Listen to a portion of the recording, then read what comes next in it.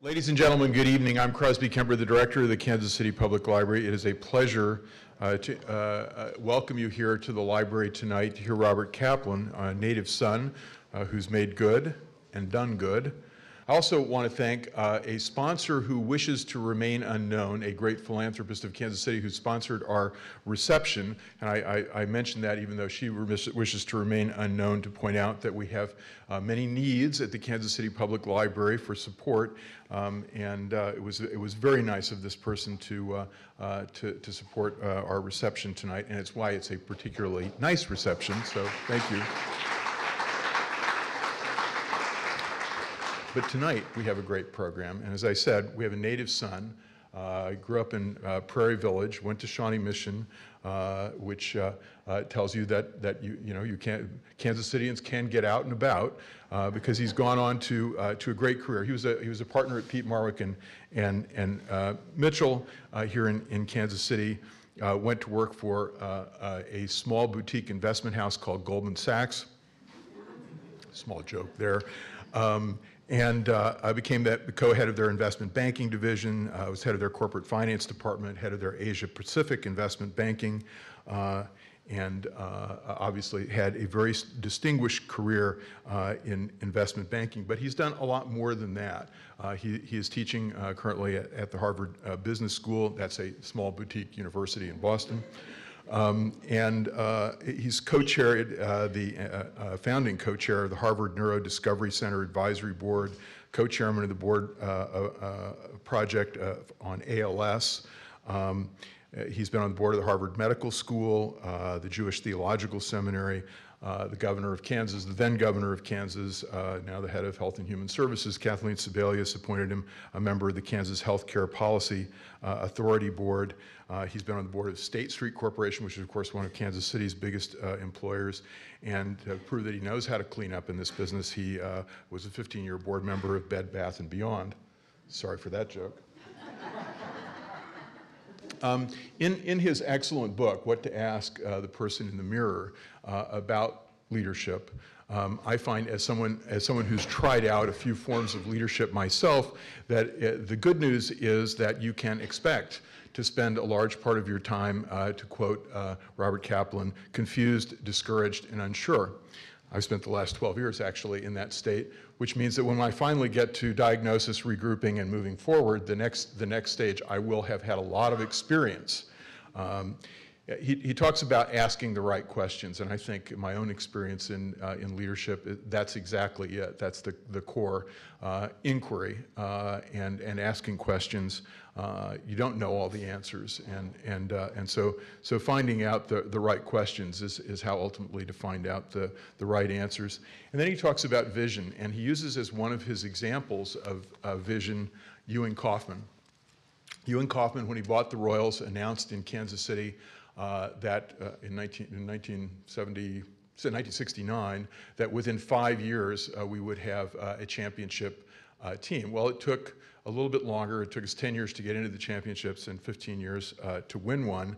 And but that kind of vision that kind of commitment is exactly right, and what Robert Kaplan's excellent book is about.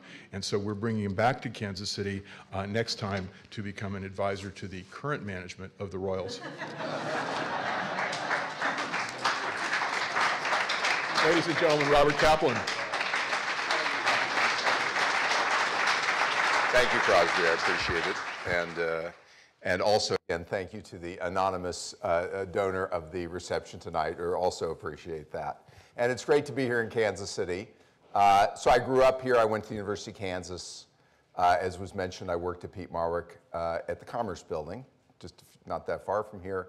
But I spent most of my professional career at Goldman Sachs, that dreaded firm that's so highly talked about right now. But I ran businesses there for 22 years. My last job was vice chairman of the firm, and I oversaw all the client businesses, investment banking globally and investment management globally. So I took a leave of absence in the fall of 2005 and to be an instructor at Harvard Business School. Left my office at the firm, and it's an arrangement I worked out with my boss at the time, who was the CEO of the firm, that I would come back after 3 months. And I decided to go ahead. If I ever had the guts to leave and get out of Wall Street, I decided this was a great time to do it. This is back in 2005. And I stayed there as an instructor, thinking I might run another business. And what happened you remember in 2007 and 8, during the financial crisis, the endowment of Harvard, as was been well reported, had its problems.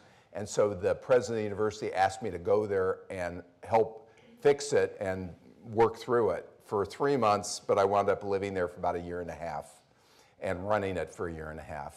And so that was my detour. And I went back to teach, and now I'm now a professor there, and I now have a permanent appointment to be professor.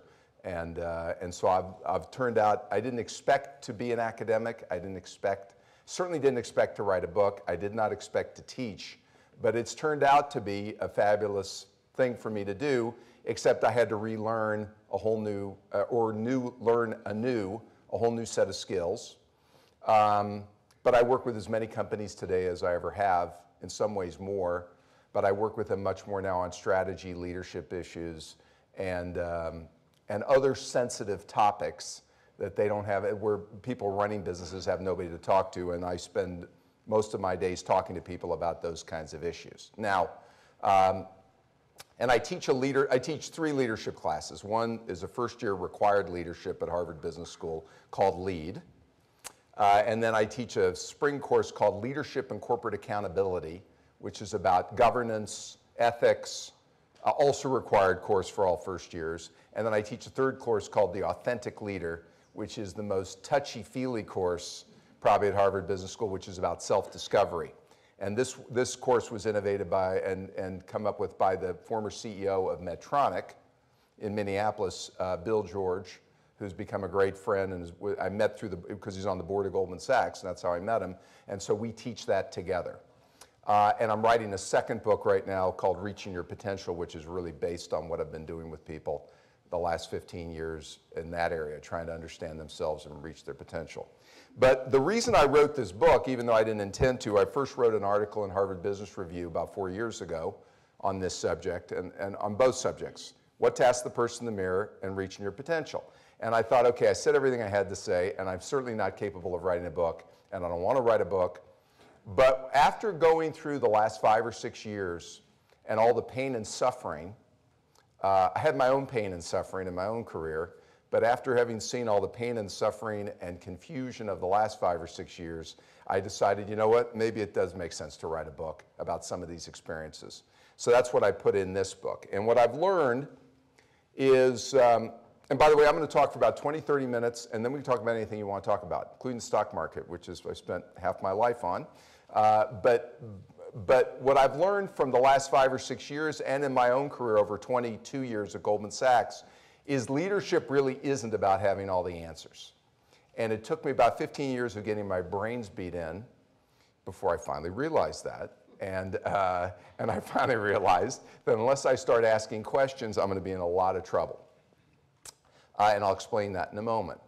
And the most important thing that I've learned, I'd say, over the last 20, 25 years is not how to answer a question, it's instead how to frame a question.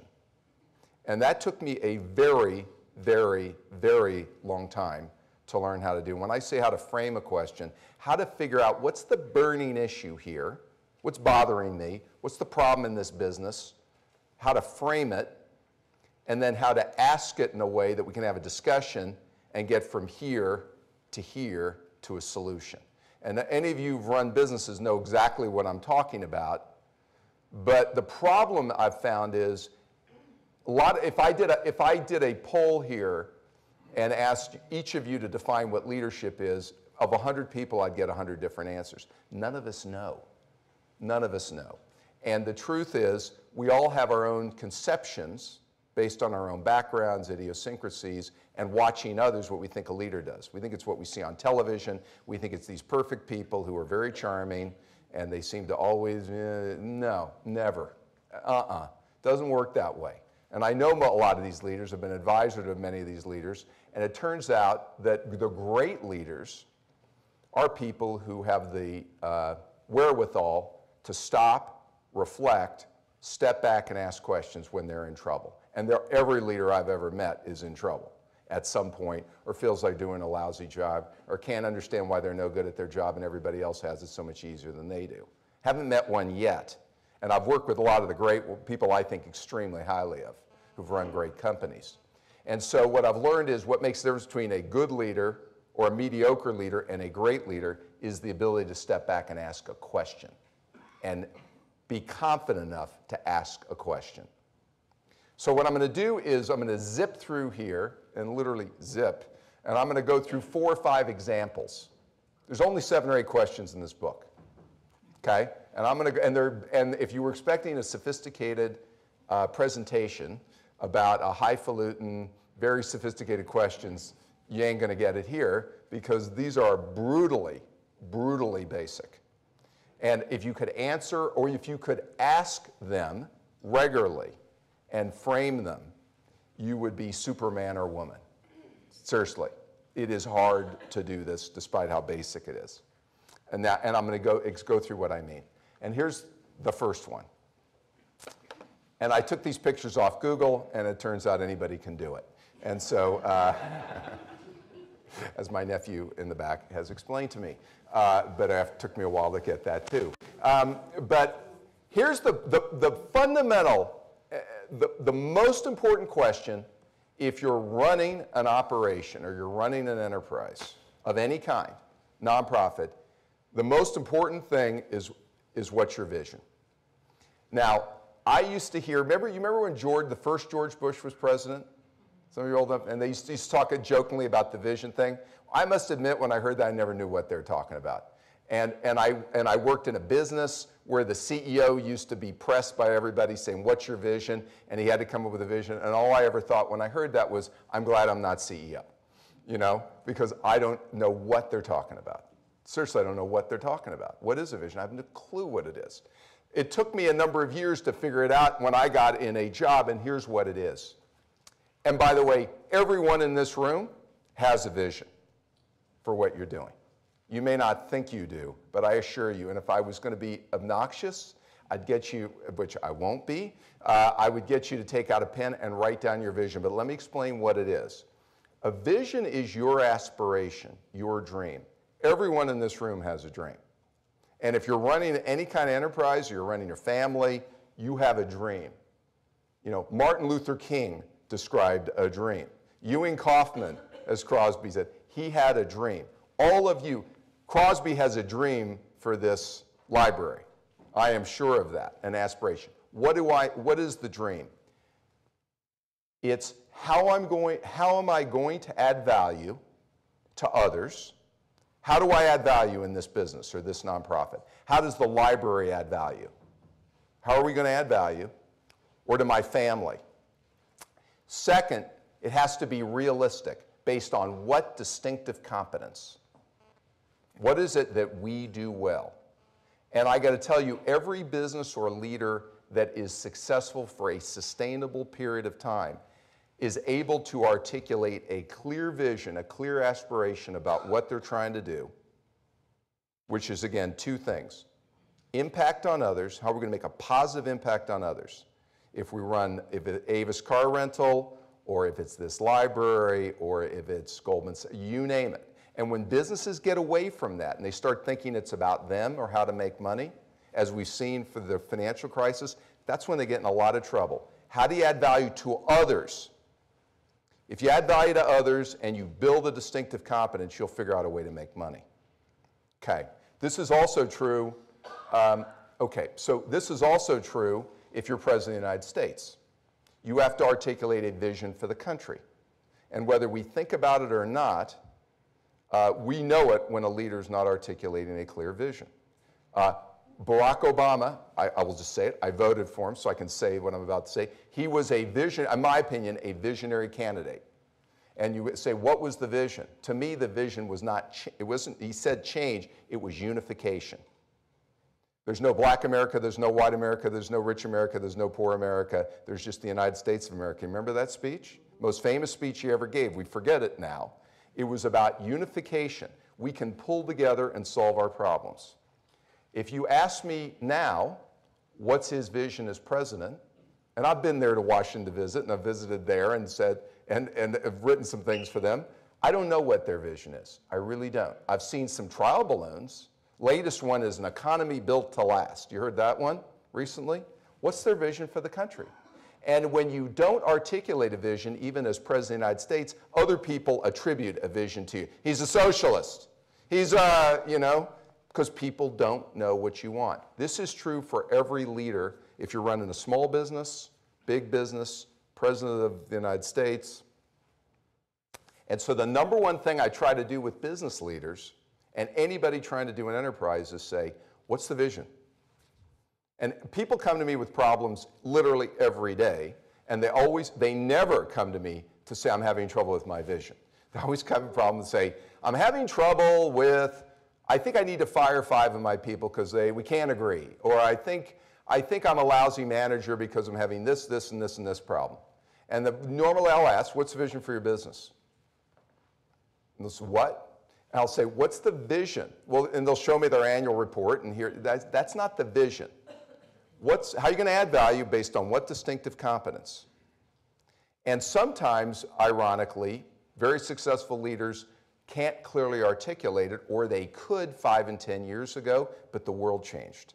And that's the problem with visions. They must be updated. Okay, now, why is this so important?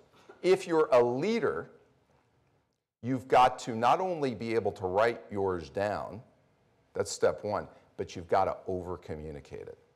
It's not enough to have one. You've got to express it. You got an organization with people, think how powerful it is. Think of the great companies and great organizations out there. They have a leader that articulates a very clear vision that is well understood.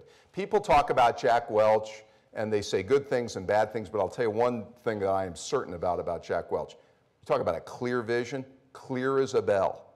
And he changed it every 4 or 5 years, but very clear on what they were trying to do, and he communicated over and over and over and over and over and over and over and over and over again. Now, some people say to me, well, how often do you want me to communicate this? Well, and I'll get to this in a moment, because I'm talking about priorities.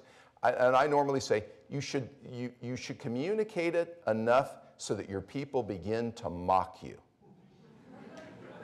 And I say that kiddingly, but I'm really not kidding. They need to know, they got it, we got it, we got it, and like, we got it. Okay? But the power of articulating a clear vision is it tells people what you want, and when you're not there, which you almost never are, when they're out with a customer or a client or whatever, they have a general idea, but they don't know what to do. They think, okay, what is our vision? What are we trying to do? We're trying to add this kind of value to clients based on this distinctive competence. Therefore, in this situation, I don't know what to do, but I probably should do this. Okay? There's a customer wants to return a good they bought. I don't know what we have policies, but I don't know if I should take this back in this case. But they understand, here's what we're trying to do to add value to customers. Okay, I'll take it back. I'm going to make a decision. But it's a powerful thing, and it's the reason many businesses get in trouble.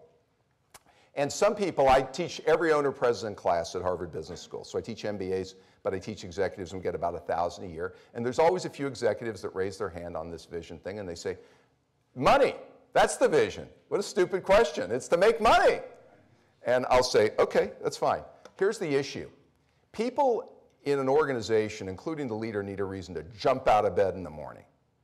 And my experience is money gets you to jump out of bed maybe once, a couple of times. You have to keep reminding yourself, I'm making a lot of money.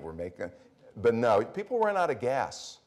They run out of steam if it's money. If it's about how to add value to somebody else, or we're going to be the best, we're going to be number one, we're going to be the highest quality, that gets people excited.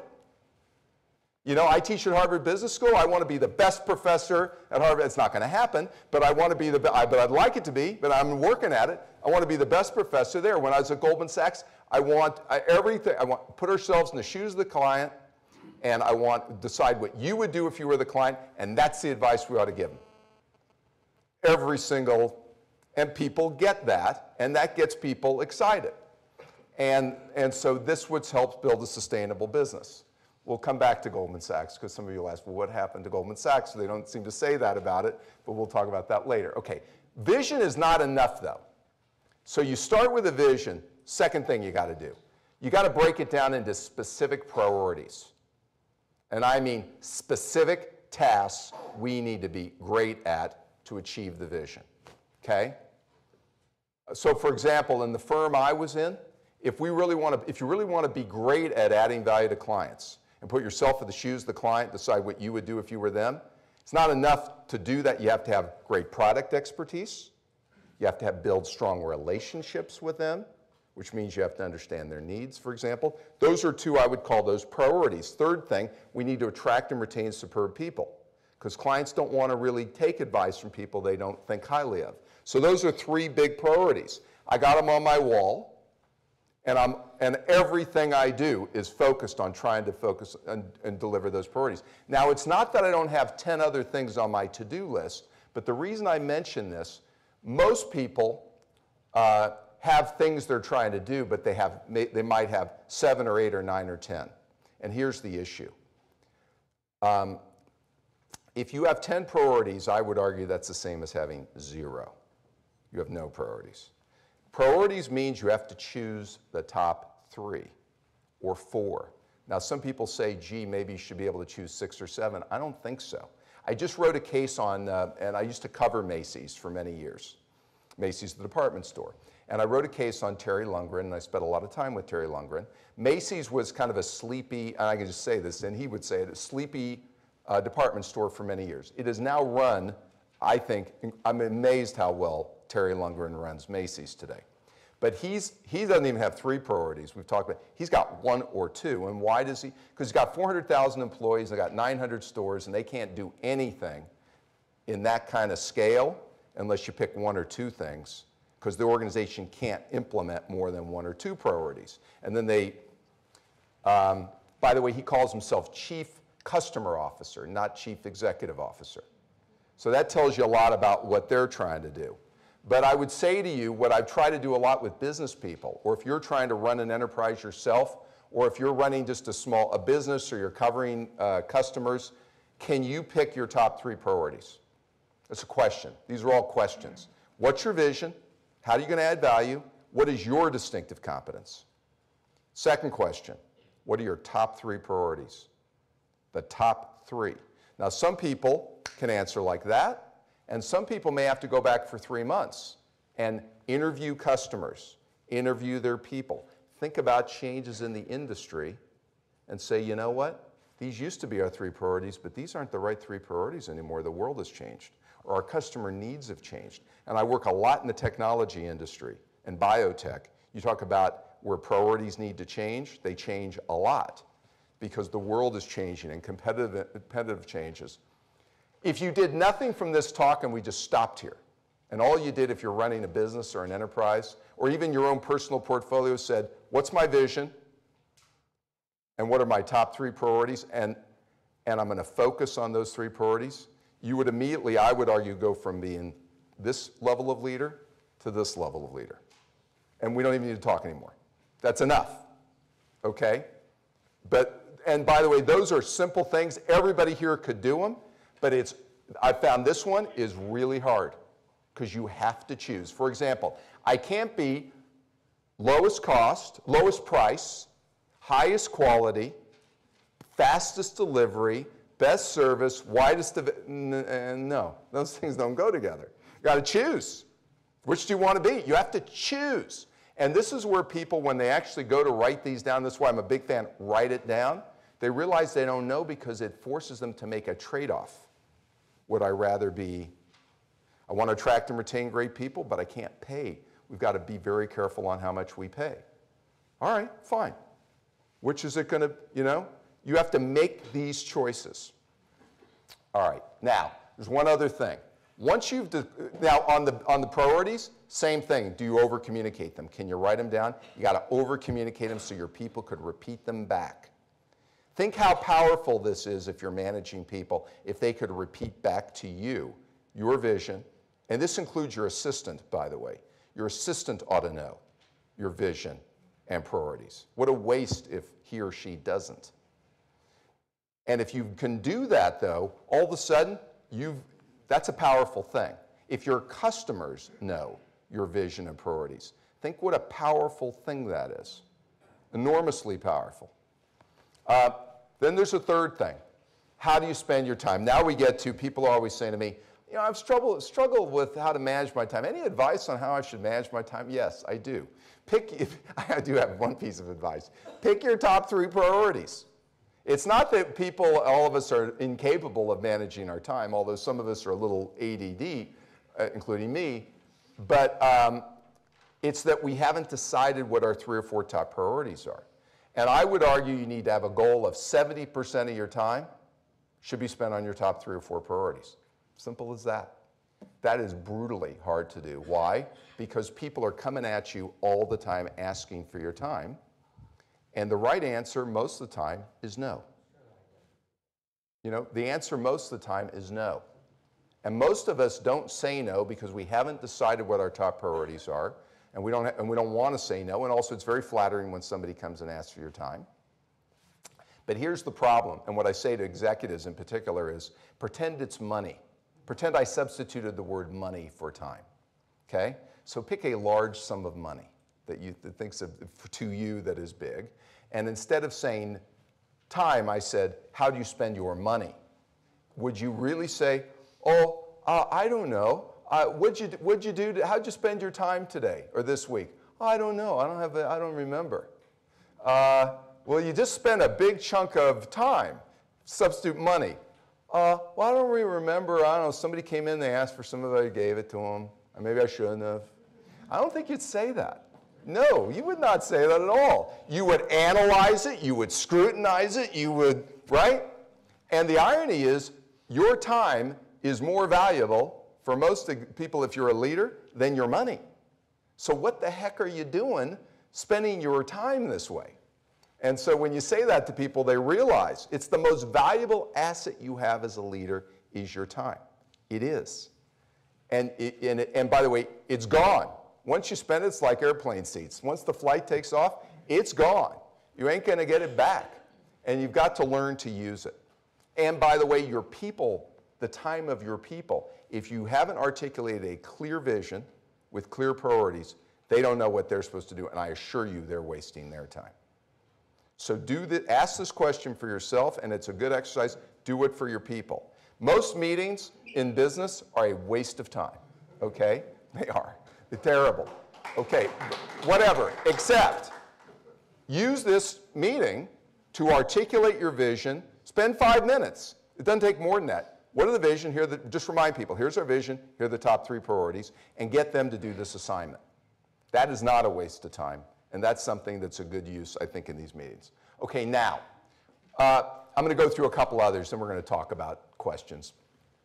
Once you've done those 3 things, then you're ready to coach people, okay? And so there's the obvious part of business where you lay out a vision and priorities, and you coach people against the vision and the priorities, okay? But you could see if you're not clear on the vision and priorities, i.e. they don't know what you want, it's pretty tough for them to do what you want if they don't know what you want. And so a lot of coaching is really trying to say to people, we said we want to do this, and you coach people against skills they need to develop and actions they need to take to achieve the vision and priorities.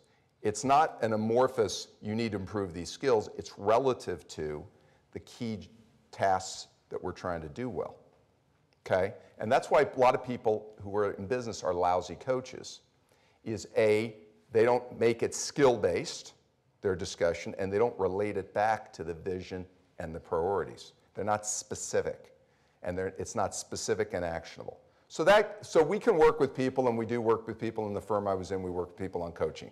That's one issue. Let me get to the second issue. The bigger issue is, and I just did a thing for all the university deans. I did a training thing for all university deans. We had a room there, and I asked, how many of you are a coach? And most of the hands went up. Then I asked, how many of you have a coach? None of the hands go up. So I figured I didn't ask it. That happens sometimes. I didn't ask it clearly. I'm learning. So I said, okay, maybe I didn't ask that right. How many of you do not have a coach? All the hands go up. And for those of you who are leaders, how many of you here have a coach? And how many of you here do not have a coach? Okay, and some of you may not think you're supposed to have a coach, but fine. But for business people, it's amazing how many leaders will say, I don't have a coach. And this is one thing I have to work with people on. There's a misconception about what coaching is. There's a difference between coaching and mentoring, right? They tend to get used interchangeably. They're not the same. Mentoring means I come and tell you a story, you give me advice based on the story. Your advice is only as good as the story. If I have blind spots, which I do, and all of us do, you're going to tell me, you're going to give me advice, but there's a problem with the way I tell you the story because I may not see myself clearly. And this is why people are so shocked at the end of the year, and I've seen this with a number of leaders where my mentor tells me I'm doing a great job at this, my mentor disagrees with you, I don't agree with this feedback I'm getting. Well, the mentor has no idea because the mentor doesn't observe you. Coaching requires observation, direct observation. That's the difference between coaching and mentoring. It's not about responding to a story. You need to get coaching from people who actually observe you. So then the question becomes, who observes you? If you're very senior, there's nobody above you. It's certainly not people on your board. They see you in the board meeting, I'm sure you're very charming. And those people who are CEOs here are very charming in board meetings, but the people who observe you are your subordinates. And what you have to get people to do is get in the habit of getting coaching from their subordinates. And a lot of them say to me, I can't do that, I'm not supposed to do that, you don't do that, that's very awkward. I mean, that's an unrealistic suggestion. No, that's what outstanding leaders do. They get advice from their subordinates. I did it for years. You have to sit with them one-on-one though, and you have to ask, can you give me one thing I need to improve on? And they will eventually give it to you. It will be, reluctantly, it will be devastating. It'll be devastating because you'll know it's true, it's pretty fundamental, you'll know everybody thinks it. After they leave, and they'll regret the second they tell you, okay, you'll call home and you'll say, am I really like this? And they'll say on the other end, yeah, that does sound like you. And you'll know that you need to work on it. But the biggest fear that leaders have, and we talk about this in Presidents, the bubble, the biggest danger that leaders have, and I talk to them about constantly, is isolation. For those of you who are leaders, it's the biggest danger you have, especially if you're an entrepreneur. Okay, you are isolated. People do not, they're thinking, believe me, they know your strengths and weaknesses, and they know the problems with the business, and they're dying to tell you, or they're dying to tell their friends. Or if you ever go by a restaurant here downtown, if your office is downtown, and some of the people who work for you are sitting there laughing, they're having dinner and they're having a drink and they're laughing about something, you wonder what they're laughing about? They're telling stories about you and the business. Now, screw, we need to do this, this, and this. And your job is to ask. And if you do it, it's an impressive thing to people. It doesn't make you look weak. It makes the leader look strong. And this is a criticism we make of leaders all the time. Gee, why isn't he surrounded by more business people? Why doesn't he ask advice? He doesn't listen. You've got to do that. And what happens, I found, is when you train your young people to give you advice, they come in unsolicited and they warn you about things you're about to screw up, okay? And it saves you from making big mistakes. Okay, so you get the idea what this is about. All I'm trying to get leaders to do you articulate a vision? What is it? What are your top 3 priorities? And keep these questions on your wall. How do I spend my time? Does it match my top priorities? Am I getting coaching? When's the last time I got coaching? And normally the way problems for leaders manifest themselves is basically as a dull headache. You got a problem, you feel lousy, the business is doing lousy, or it's not doing as well, and you don't. Unfortunately, on businesses, once it shows up in the results, you're way late, okay? Sometimes it's too late by that point to fix it. And so, but you can tell something's wrong. And so this is a little bit almost a dashboard or checklist of questions to say, when's the last time I sought advice from some of my subordinates? Get out there, and ask these questions, and it helps keep people out of trouble. Now, let me just zip through what the other questions are, then I'm gonna stop so we can ask questions. I talk a lot about succession planning In big companies and even small companies, this is a big deal. And it's not because you know, when we talk about Warren Buffett, there's a constant discussion of does he have a successor? That's a good thing, it's a good exercise, but for me, it's important as you build a business, you need to pick people, you don't have to anoint them or tell them, who could take your place. And the reason I want people to do it is because you'll build a stronger business. It gives you people to delegate to. When you have a mismatch between your time and your priorities, who do you delegate to those things that you shouldn't be spending time on? Delegate them to your subordinates. Test people out. If you don't do these things, and I'm not going to talk about this tonight, I've never met anybody who is a bottleneck who thinks they're a bottleneck, okay? That nobody thinks they're a bottleneck. But if you're not clear on your vision and priorities, and you don't coach people, I'm certain you're a bottleneck, because people cannot possibly make a decision on their own because they don't know what you want. They've got to check with you. And you're creating, and by the way, some people who run businesses love it that way because it makes them feel important.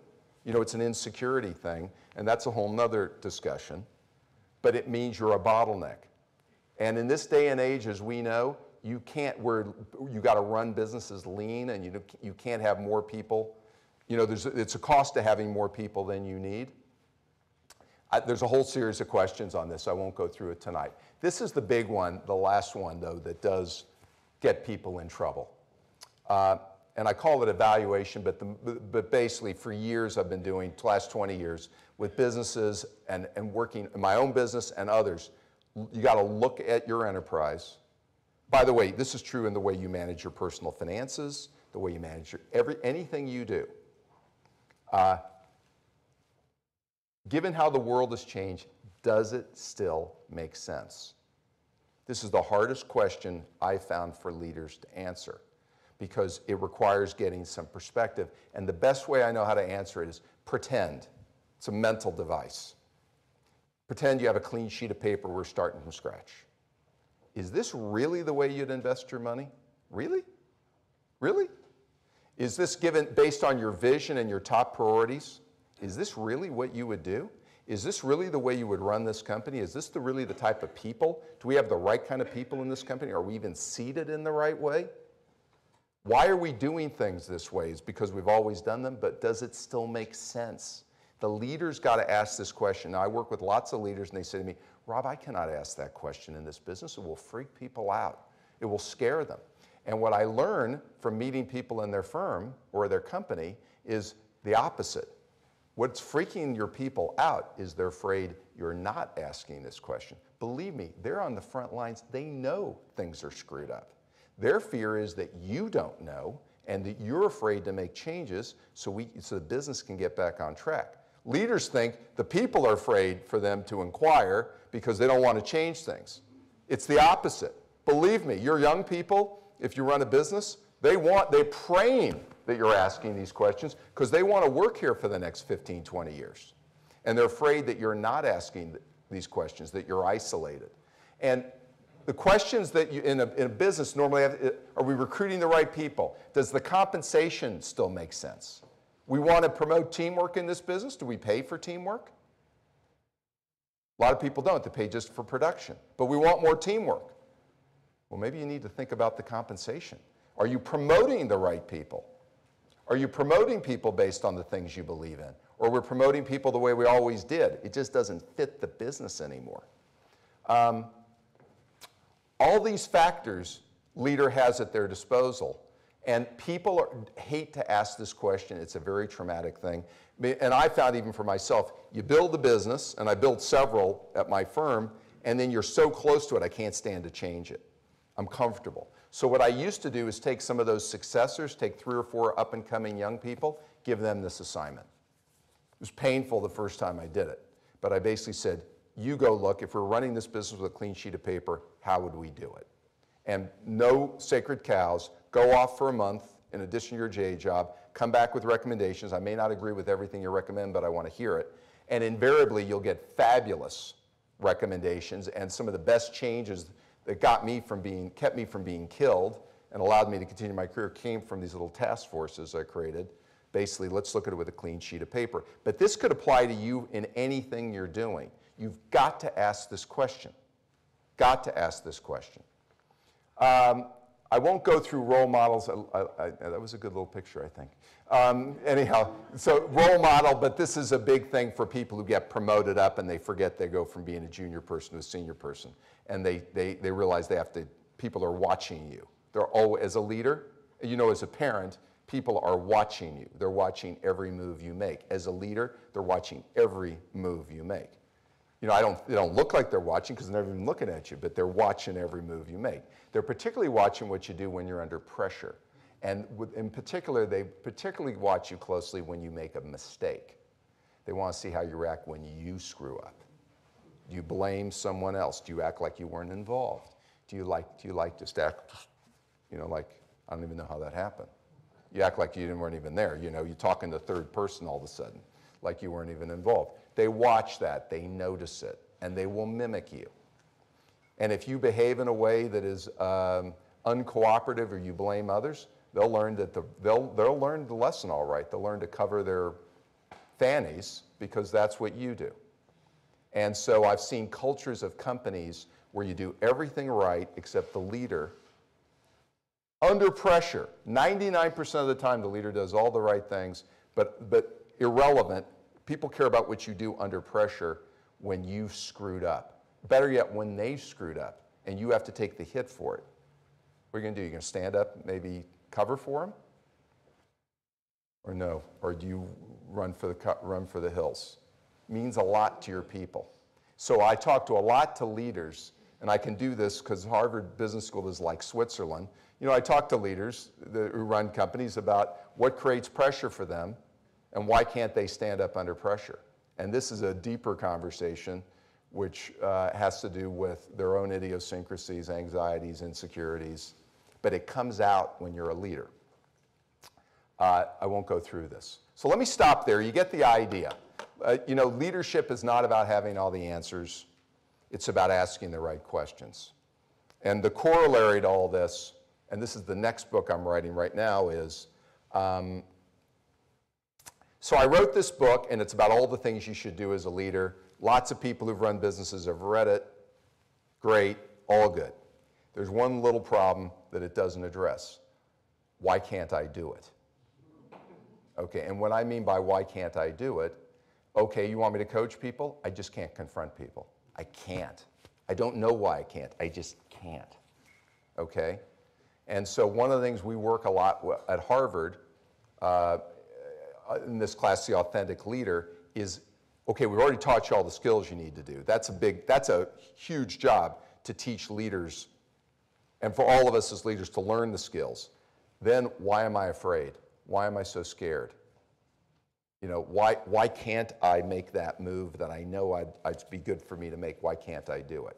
And this borders on psychiatry or psychology without a license, but it's the second thing, which we can talk more about. You've got to understand yourself to be a leader. The most important person you're going to manage is you.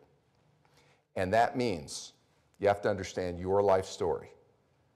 As silly as that sounds, like, oh, my life story, I know my life story. You don't talk to me about my life story. Really, do you? Could you write down your own life story? Just the facts. And what is the failure narrative out of that story? There's a spin on every story. So out of every story in your life, there's a big success hero story. Crosby told mine. Rob left Kansas and became this, and then he got this and this and this, and my mom is sitting there and she's going, yeah, that's great. And that's the hero story. So then but the problem is that's not the story in my head, and it's not the story in your head. As a leader, you got another story in your head, or variations of it, which I'd call the failure or a self-doubt story. You know, there was that time when I tried out for the baseball team when I was 12, and I never forgot that, and I never did make the team. And then I had this traumatic experience, then I was kind of awkward as a kid, my clothes were too big, I sweated a lot when I went to parties, you know, talking to girls, I was sweaty. You ever see those sweaty kids? I used to ask my dad, you know, why do I sweat? So he says, it's healthy to sweat. But, you know, I'd say, but it's very awkward, Dad.